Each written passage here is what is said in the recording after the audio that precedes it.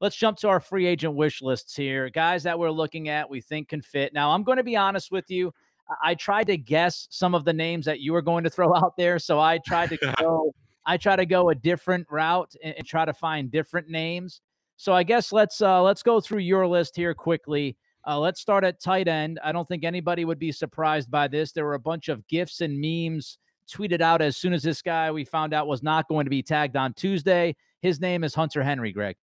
Yeah, I just think it's, look, I would be fine with him or Josue Smith, one of the guys. I would just say my preference is Henry because he's 26 years old. He's 6 foot. I was just looking it up. 6'6", I think he is. 6'5", 250 pounds. Belichick has a long history with this guy. Knows his high school coach. Spoke at his high school. He's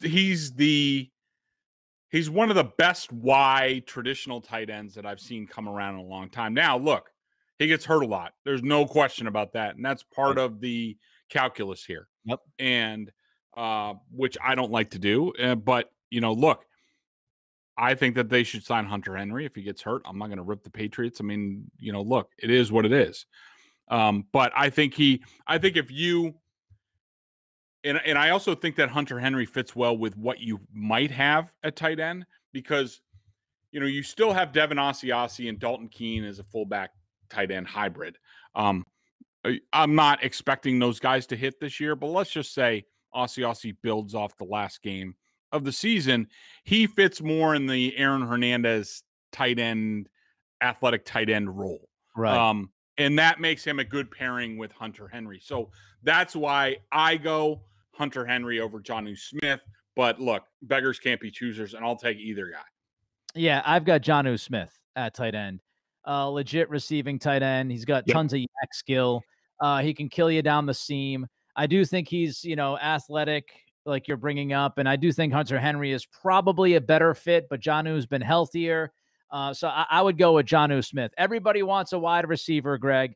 We all know the Patriots need a wide receiver. You have a wide receiver. When he was in Philly, people were cracking on this guy for dropping footballs. That news story clip, that would be the greatest thing ever when the guy's talking about Nelson Aguilar and he just looks at the camera in deadpans, which is one of my favorite moments the last couple of years in sport. So didn't he catch it? Was that the guy who caught a baby come out of a window and he's like, I didn't drop it like Nelson Aguilar? Yeah. And he's like, he didn't sound like Nelson Aguilar, and he looks at the camera. One of the best moments of all time. But Aguilar goes to Vegas. He actually put together a pretty good season. You and I talked about him. I don't know if it was last podcast or it was last week. They all run together. But you've got Aguilar as an option at wide receiver. Yeah, I might say that's a little bit of. Let's just say I think the Patriots like him. And I think that. Yeah, and look, and remember, and I think we've mentioned this before, or at least I've written it. The Patriots optimally, they use their money to get youth and versatility, and that goes double for offense, and I think also a wide receiver. So instead of, the antithesis of that would be like AJ Green, who's old and he's a boundary possession receiver at this point. Right. So Aguilar can do everything. He can go inside, outside. He can run jet sweeps. He can do whatever. You're absolutely right.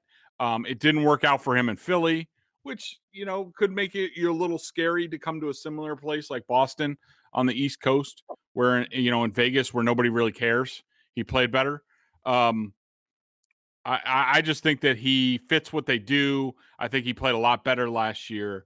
I'm not overpaying for any of the wide receivers, but I also think that the Patriots will be active on the trade market, say, and maybe I should have put this down, and I don't know if they'll do it because of the money, but BJ, I would not rule out the Patriots in a trade for Allen Robinson. Oh, say that.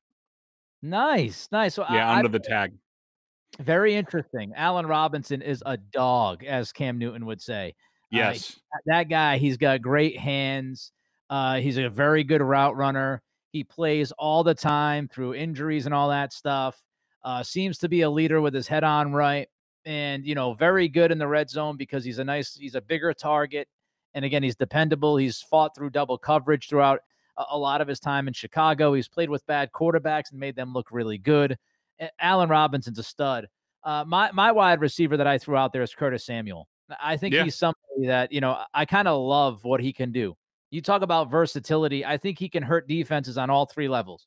He can be the screen guy, the jet sweep guy. He can run intermediate routes, and he also can beat you deep and stretch the field. He has that speed element that the Patriots desperately need. And overall, I would just say playmaker. And I don't think the Patriots have enough playmakers on offense. I think Samuel is a playmaker. He plays downhill, even for his size. He plays physical. So I think he could be a lot of fun in the Josh McDaniels offense. Yeah, I think that's a good name. That's a name that I threw out there at the trade deadline for them to get on the final year of his deal, and then maybe you recoup the comp at the worst.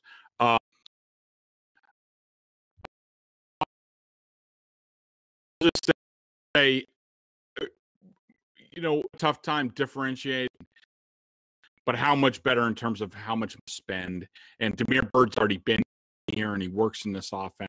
But your point's well taken. He's a good football player. He does a lot of things, and I would be fine with him here. All right, next on your list, another cap casualty, Quan Alexander, linebacker.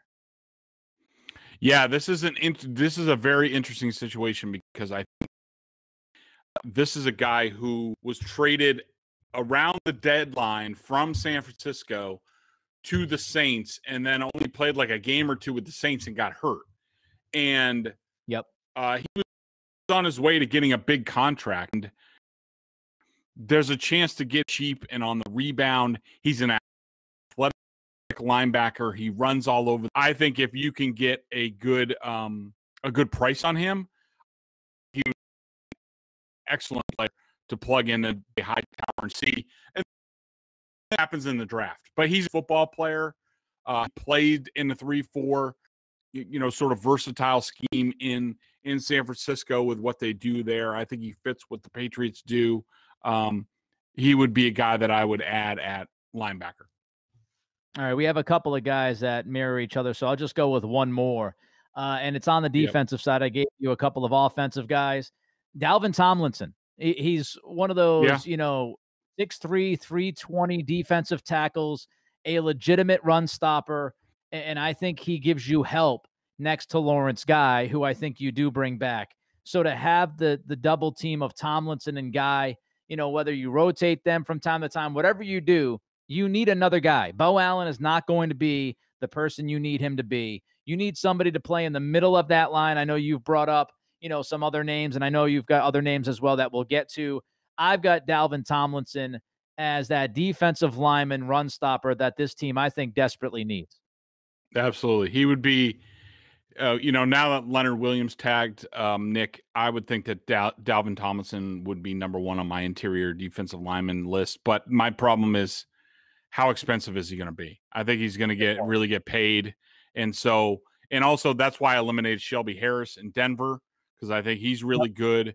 And I don't want to go old. So I put Sheldon Rankins from the Saints, who maybe is not as good as Tomlinson, but he's going to be 27 this season. Really good player in that scheme, gets hurt a little bit. I mean, Kawan Short, I would also have out there, but he would be a 1 year. He's 32, 1 year. I love KK. I think he's still a really good player, but no question that Dalvin Tomlinson's the best interior lineman now on the free agent market.